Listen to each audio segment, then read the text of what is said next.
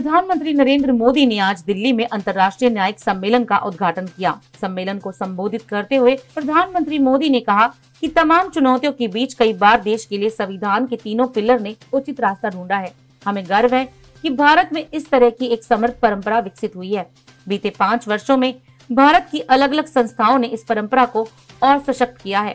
हर भारतीय की न्यायपालिका पर बहुत आस्था है। हाल ही में कुछ ऐसे बड़े फैसले आए हैं जिनको लेकर पूरी दुनिया में चर्चा थी। पीएम मोदी ने कहा कि फैसले से पहले अनेक तरह की आशंकाएं व्यक्त की जा रही थी, लेकिन हुआ क्या?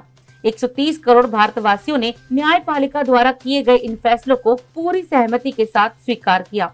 इससे पहले कानून मंत्री रविशंकर प्रसाद ने उच्चतम न्यायालय में अंतर्राष्ट्रीय न्यायिक सम्मेलन 2020 में कहा, आतंकवादी और भ्रष्ट लोगों का निजता का कोई अधिकार नहीं। कानून मंत्री रविशंकर प्रसाद ने कहा कि शासन की जिम्मेदारी निर्वाचित प्रतिनिधियों पर छोड़ देनी चाहिए। आपको बता दें कि इस विश्व स्तरीय सम्मेलन में कई देशों के सर्वोच्च न्यायालय के मुख्य जज और कई हस्तियों ने शिरकत की। इस अंतर्राष्ट्रीय न्यायिक सम्मेलन में देश की राजधानी में 47 देशों के सर्वोच्च न्यायालय के मुख्य न्यायाधीश और संयुक्त राष्ट्र के प्रतिनिधिमंडल और अंतर्राष्ट्रीय न्यायालय के जजों ने भी भाग लिया। DID न्यूज की खास रिपोर्ट।